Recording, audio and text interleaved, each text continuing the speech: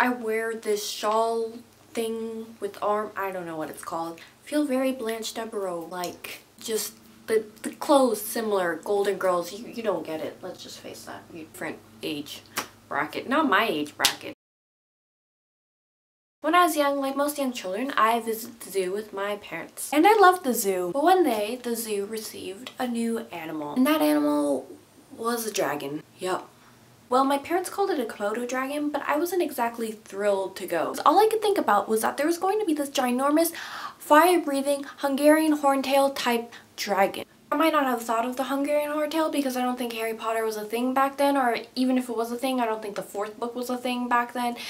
But you get the point. And surely they could never keep a dragon locked up. So when we arrived, I really did not want to go into that pavilion. I don't actually remember if I vocalized this fear to my parents, but I don't think I did. We walk into the building and my dad opens the door, and at this point I am freaking out because once I enter that room, that is it. I am going to become a lovely barbecue dinner for that dragon. So we enter the pavilion. I do not see any 50-foot fire-breathing dragon.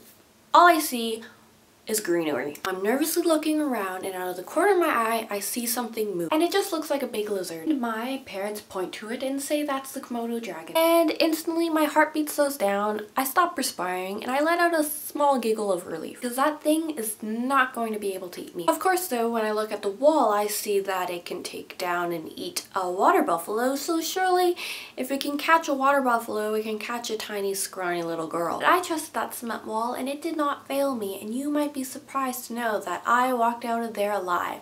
Not even a struggle. And that's the day I learned what a Komodo dragon was. Hey guys, so have you ever had a misunderstanding like that? My fear wasn't misplaced though, because they still can eat people.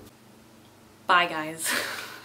For those of you wondering, Golden Girls was a sitcom in the 80s. It focused on 4 women and they were, you know, middle-aged. One was elderly. It's a thing that I watch because it's funny and my mom really likes it, so sometimes I don't have a choice. But, you know, it's good. A lot of times I really like Sophia's clothes and that's fine. If you altered them in her cardigans, it's really, really nice. I don't think hardly any of you got that, but it's okay. You should watch it. It's good, even if you're a guy.